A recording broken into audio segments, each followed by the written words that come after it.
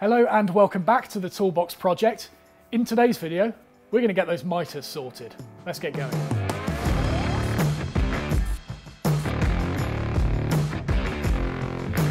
So yeah, by the end of this episode, we are going to have all the mitres cut out, refined, and we'll have a box carcass that we can actually dry assemble. And we're going to be covering various processes in this, not only cutting the mitres, but also making a jig. And I'm going to be discussing the hand tool and machine methods of doing so. This is an absolutely crucial jig that we're going to use to pare down those mitres to give us an accurate and clean finish. And this is how it works. All we do is simply rough cut those mitres to begin with, and then we clamp this jig on the top and then use a chisel to carefully pare it back. So making this jig by machine, as you would expect, is significantly easier. All you do is stick two blocks together, rough cut this edge on it, and then clean it up with a sander or something like that to 45 degrees.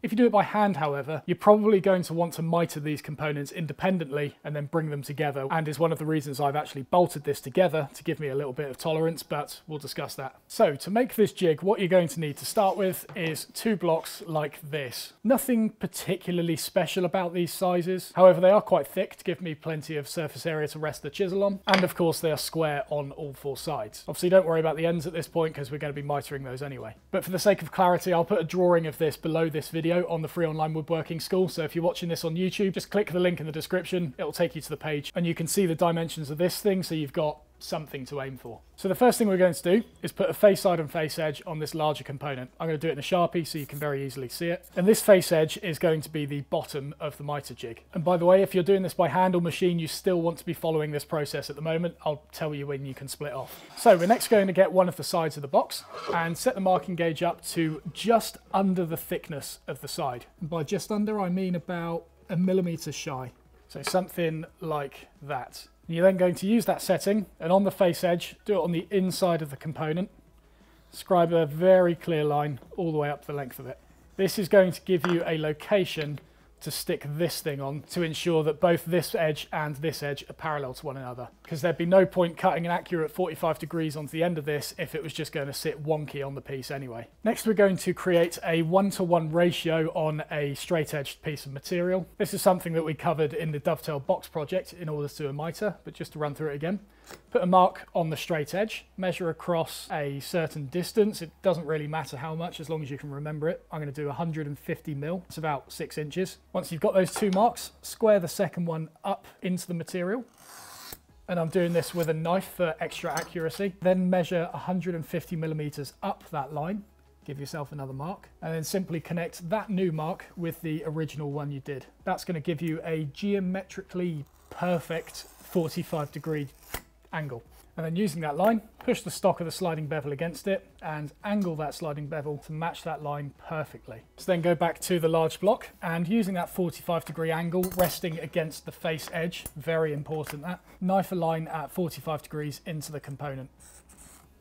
You're going to need to do that from both sides, still resting on the face edge, but effectively we're just going to be cutting off all of this and all of this to give ourselves a sort of pointy thing. And then cut these corners off on the bandsaw as close to that line as you dare. Of course, you could do this with a mitre saw, just be very careful because it's quite a small component. That's why I'm going to do it on the bandsaw, and I'll clean it up by hand later. And of course, if you've got a disc sander with a mitre fence, now's a great opportunity to clean back to that line using a machine. But saying that, I'm going to show you the hand tool method of doing it. And so to take it back to these lines accurately, we're going to recreate the rudimentary mitre shooting board that we made back in the Dovetail box project. As a reminder, all you need for this is preferably a piece of plywood or something like that, and it needs to have a perfectly straight edge on it. I actually planed this one flat, and it's about 18 mil thick, could be 15, could even be 12, it doesn't really matter, as long as you've got a straight edge on it. This needs to be 45 degrees or thereabouts to this edge. It'll make it easier if that's perfect 45, but it's not completely necessary, just kind of eyeball it for now. That's a rough sawn finish at the moment. And I'm going to use the split top in my bench to clamp this down. Of course, not all of you have split tops, you'll have to find other ways of doing it, but you're looking to clamp it around this end somewhere.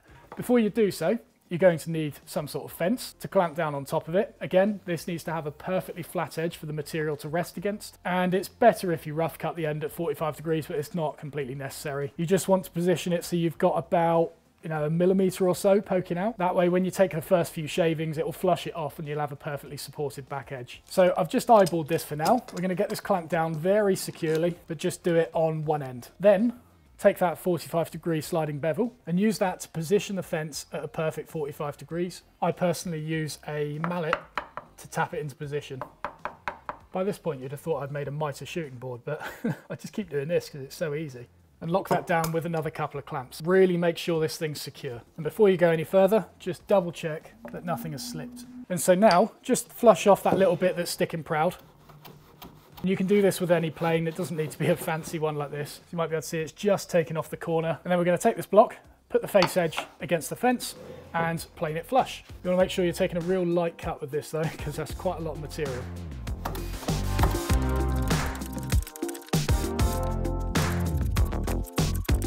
As you probably saw, that was a little bit bitey then, so I've just taken the time to sharpen the blade. Let's see what that does. God, I should really promote sharpening a blade more. Look at the difference in that. End grain shavings, look. That's the good stuff. So with that side done, flip it round and do the other.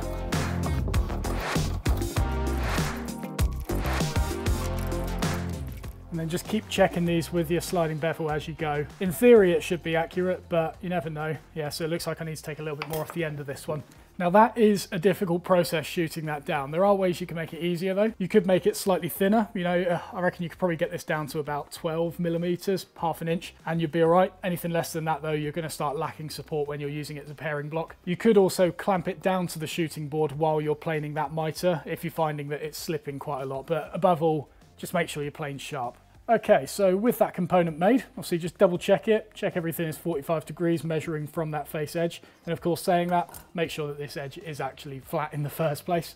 Once you've got that established, we're now going to move on to the block that's going to stick on the back of it along that line that we scratched on previously. With this, we're going to start off doing pretty much the same thing. We're going to firstly mark a face side and a face edge. Then using that face edge, we're going to scribe a 45-degree angle on the end using a knife, rough cut it, and then plane it back to that line using this jig. But we're just doing it on one side for now.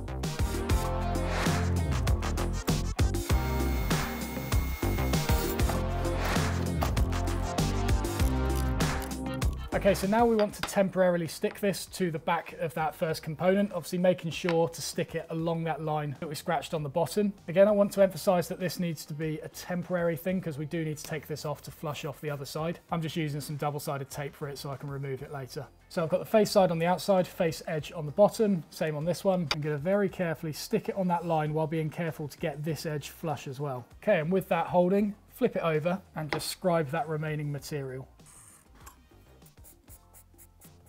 And then take it off. Okay, and then the next step is the same process. Rough cut it on the bandsaw and then plane back to that line very carefully. We need to hit that line bang on this time because if it's any shorter, we're going to have to push it up further on this first component. Thus, we're not going to be able to use that line we scratched at the bottom to make it parallel. All right, and if you've done it accurately at this point, you should be able to put your component on that line and feel that both ends are flush. If something isn't lining up, just go back and double check all of your 45-degree angles and make sure they're accurate, make the tweaks as necessary. That feels pretty good. So I'm going to double side tape that down again, and then we can start thinking about permanently fixing it in place. I'm just feeling those edges first before pushing this down, doing everything I can to make sure it feels smooth here and matches that line on the bottom. Again, it's absolutely crucial it matches this line on the bottom. Okay, so now we can start thinking about fixing these together, and the obvious solution to this would be a screw. However, going into solid wood, there's a tendency, even with piloting, clearancing and countersinking, that screw pulls this one way or another and therefore it makes it inaccurate. So that's why on this original one, I did not go for a screw. I've gone for a bolt instead. There's a couple of advantages to this, not only the one I've just mentioned, but you can also dismantle this and readdress some of these edges if they start getting chopped up a little bit. And also, if you're finding it quite difficult to get these components aligned with one another, or perhaps you bolt them together and then find that things aren't aligned, what you could do is, let's say you're using an M8 bolt like I'm using here, drill one set of those holes to 8mm and then the other set to 10mm, and then with that second one, it'll be sort of floating around the bolts. You can then move it into the correct position and lock it down there. So that's what I'm going to do with this. I'm going to start by drilling 8mm all the way through, see how it looks. If it looks good, happy days. If not, I'll widen 1 to 10mm to give me a bit of wiggle room.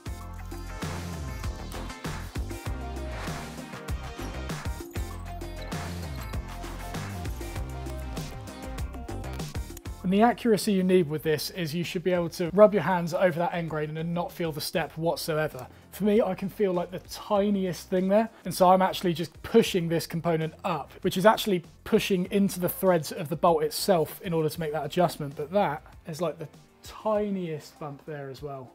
Absolutely minuscule. Let's unlock that. Okay, so that's pretty much the jig sorted. The only thing you've got to watch out for now is if you put the chisel on that larger surface, see if you can get all the way down to the bottom without the tang interfering with the top of the jig. You can probably see on this one, that slightly tapered surface is actually causing the chisel to elevate slightly, which is why on this one that I've now taken the bolts out of, I've actually cut that top section off. You don't actually need to do this accurately or anything because nothing rests on it when you're doing it. It just needs to be taken off so that that taper on the chisel doesn't get interfered with. So let's mark that out, take it apart, and I'm going to leave that section attached because it's got double-sided tape on it. I just wanted to make sure that it was able to sit flat on the bandsaw table rather than rest on these bolts underneath, because that's pretty dangerous.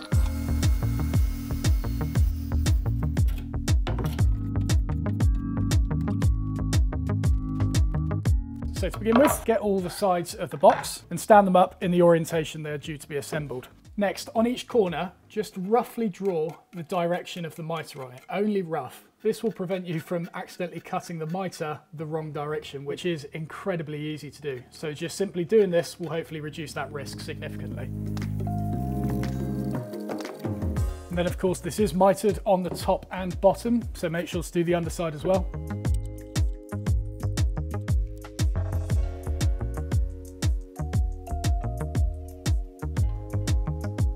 Next, either with your sliding bevel or some alternative means of marking a 45-degree joint, we're going to knife on the angle of those mitres. It's very important at this point that you line up this knife line with the marking gauge line on the inside of the component. Do not line it up with that outside corner. Now saying that, earlier on in the project, if you set the marking gauge to be the exact thickness of the component when scribing this line, it will meet up with that outside corner anyway. However, you may recall I said don't overset it or don't underset it. If you have done one of those two things, this is where when you line it up with that inside corner, it won't line up with the outside. It's not really a problem, it just makes things a little bit more confusing. So I'm going to very carefully put my knife into that intersection, slide this up to it, and then mark a line across where that mitre is going to be. Be careful when using jigs like this, by the way, because it's very easy to hit your thumb with it. I've done it quite a few times.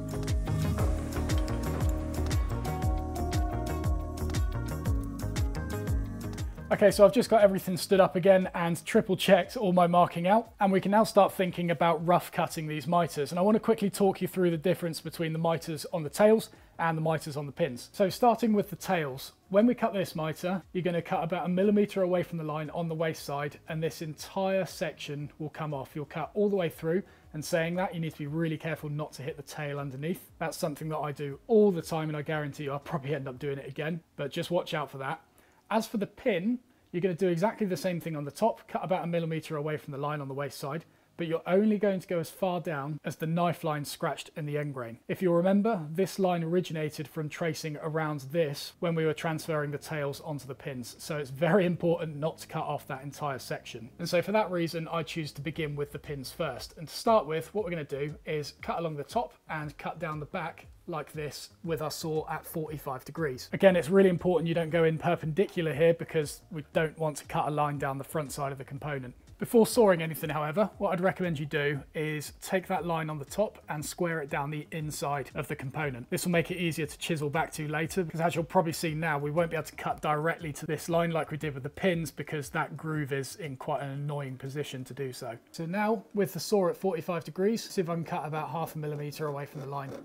Oh yeah, I've just about got enough material, but you can see if the groove was any closer than that, the saw's going to start slipping into it and things like that. And so if that happens with you, just start with the saw in the groove and continue from there.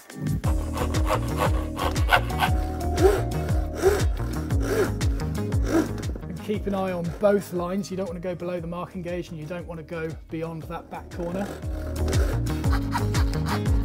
So I'm going to carry on and get all of these diagonal cuts done on both pin components on both ends. After that, we'll move on to actually cutting the mitre off.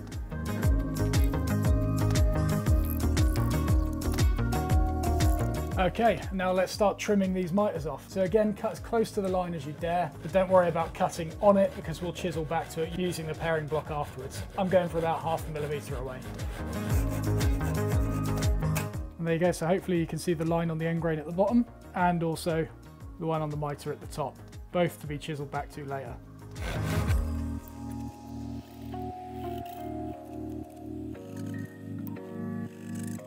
Okay, and then the tails next. So it's a little bit simpler, but just be very careful for when that sword drops after cutting off this pin that you don't hit that tail. Watch me do it now. Very carefully. There we go. Oh, I still tapped it, look. One very minor casualty there. Very minor though, that'll easily be fixable, but oh, it wouldn't be Mitred Dovetails without me doing that. Right, so now's the scary bit. Let's start paring back to those lines using the jig. So I didn't mention this earlier, but the reason we scribe that internal line on this jig to be slightly thinner than the thickness of the material is so that we can clamp this anywhere on the bench without the bottom of this interfering with it. In the past, I've accidentally made these too long and I've had to put it close to the edge of the bench, therefore the outside of this mitre isn't properly supported. Whereas like this, I can put it right in the middle of the bench and be sure that that mitre has got plenty of support. And so the end goal with this mitre is to pare it back until you hit that marking gauge line in the bottom of the mitre. But depending how close you've cut with the saw, you probably don't want to take that all off in one chop. It's standard practice here. When cutting away joints, you want to take off as much as possible before committing to the final line. So I'm going to get a clamp on this first, very loosely. Position this to just take a little skim off that mitre. Check that I've got clearance for the chisel above the clamp. So the handle of the chisel is actually hitting the clamp there and therefore it's causing it to elevate. It's little things like that that you unfortunately learn the hard way with joints like this. So there you go, that's all fine now. Chisel has got plenty of clearance. And I've done this various ways in the past. The way I taught in a previous video was to just simply use a block above and then go down like that. However, there is a tendency for the chisel to start diving into the material. So I've recently started experimenting with a jig like this again, and I've come to really love it. So what we'll do is rest the chisel on this side section and just take a very small skim off the side and basically start working your way in. I've got loads of pressure from above on the chisel at the moment, being sure to keep it engaged in that cut. There we go. So that's the first skim done. Let's move it back a little bit more. And I'm actually really close to this line. I think I can put that straight into it now.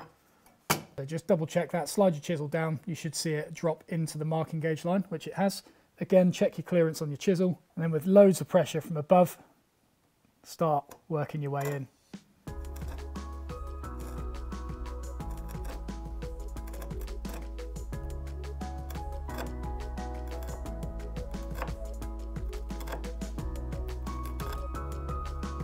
Okay, so I can actually see a little bit of the marking gauge line there on the bottom, so I actually need to go back just a smidge further. I think my chisel was locked into the wall of the marking gauge line rather than the base of it. That's definitely there now. Right, better that than taking off too much, eh?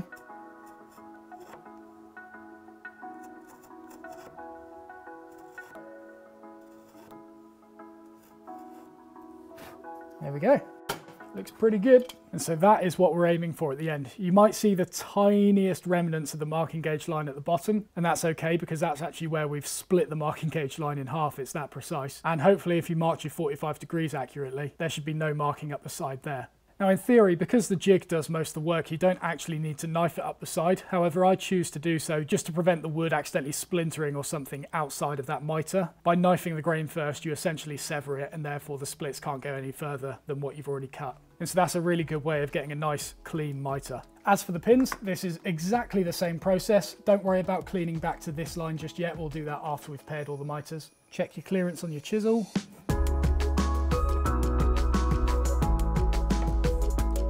And when you're doing this, just angle it slightly to start cutting into that wall on the inside. Just ever so slightly. This will make it easier to peel away this material afterwards.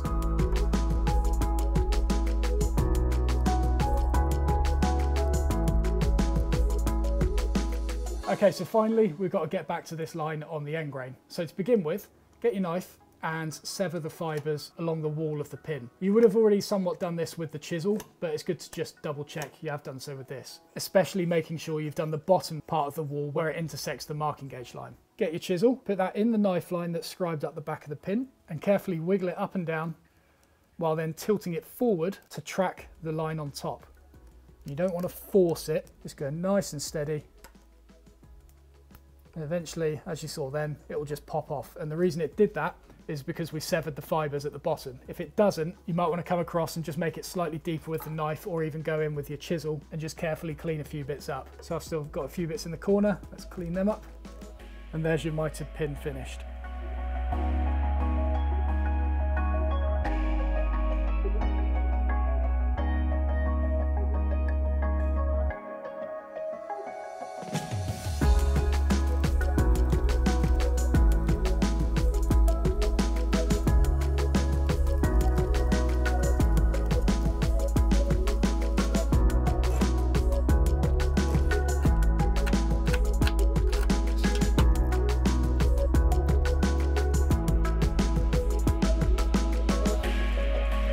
Okay, so the moment of truth is upon us. Now I have gone through and double checked each and every one of these sockets to ensure that the walls are traveling down vertical. I've checked every single baseline to ensure that they are either flat or slightly undercut, with the exception of this larger one that needs to be perfectly flat and square across its thickness. I've also gone over all the mitres to ensure that the mitre starts at exactly on that baseline, no more, no less. And because I set the marking gauge to the exact thickness of these components, I've also checked the ends of them to ensure that comes to a complete point that is flush with the top of the pin. If when you cut these mitres you set the marking gauge over the thickness or under the thickness of these sides, then that mitre will not end on the corner. So you can't use that end to gauge how accurate you've been with the mitres. However, you can still use that internal marking gauge line, which is why we used it in the first place. So we're going to give this a dry assemble, see how it looks. Yeah, this bit's unscripted. I don't know what's going to happen. So unlike the previous projects we've done on this free online woodworking school, we don't actually want these to be too tight.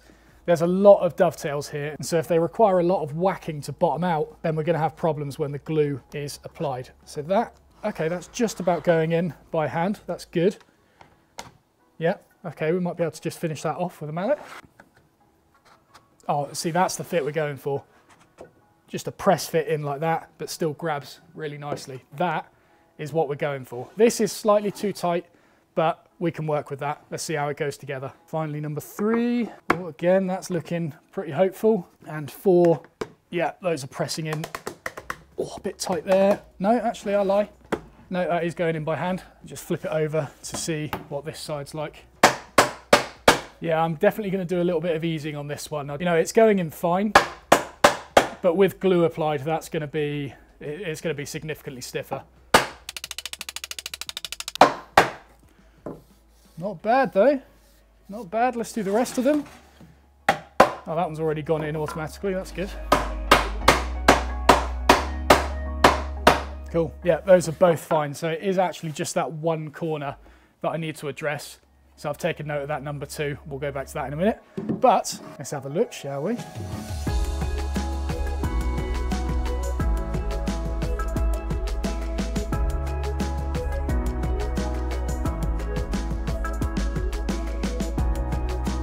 So yeah, really happy with how that's gone together. That is very good. So obviously we're going to quickly address that one corner, but it's worth saying now, if yours didn't go together quite as smoothly as that and you're identifying areas where you still need to take off material, don't just hack away at it without guidance. I've got a video that was part of the dovetail box project I did previously that will show you how to adjust dovetail pins accurately. So that'll be linked below should you wish to get a bit of guidance for it. So let's disassemble this and start adjusting that remaining side. Firstly, to disassemble a box like this, don't just start trying to rip it apart.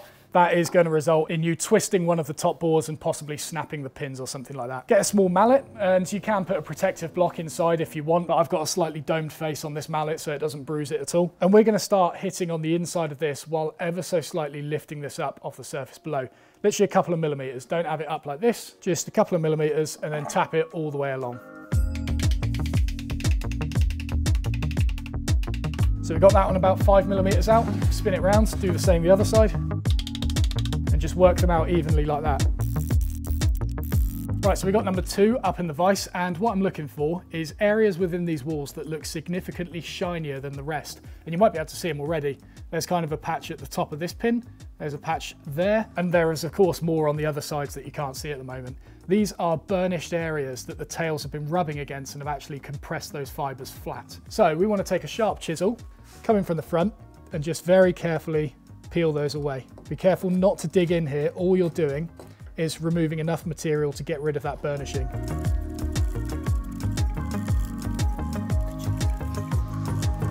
Also, don't forget to check the pin that meets the mitre on the ends. These ones are notorious for overlooking and thus causing a joint that's too tight. The other thing we'll also do is on the back of these tails, we'll put a very small chamfer to aid with assembly. In theory, this also helps spread the glue within the joint as well. I'm not sure how backed up that is, but hey, there's no harm in it. And so all we're going to do with this is start the chisel about 5mm back from the end. Don't start it on the end or else you'll get a nice triangular shaped gap.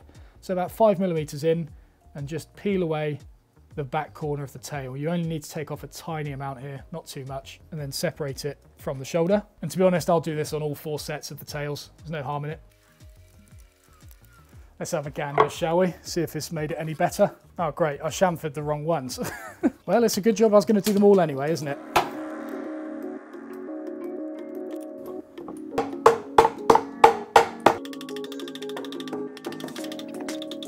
Looking good. Okay, so we're going to call this step a success, but before you click off this video, please take note of the following. When you're test fitting this box, feel free to try fitting the lid in it and assemble the box around it. Feel free to do exactly the same with the base, but do not do it with the top and the base fitted at the same time while dry fitting this thing. You can do it when you've got the actual glue on it, but if you do it while you're dry fitting, you won't be able to take it apart. There's no areas on this that you can get leverage or get a hammer in to take it apart. It is just going to be one solid block that you cannot get access to disassemble. I've seen it happen, and it's not pretty, the methods you have to use in order to separate it. In short, basically it involves jamming things into the sockets and wiggling it apart like that, thus bruising your baselines and things like that. So yeah, test them independently, do not test them together. Unfortunately, having both the lid and the base fitted at the same time is just something we've got to go for when we do the actual glue up. So as always, thank you very much for watching. If you enjoyed the video, please do not forget to press the like button, subscribe if you haven't already, and don't forget to make the most of the supporting resources below. I'll see you in the next video.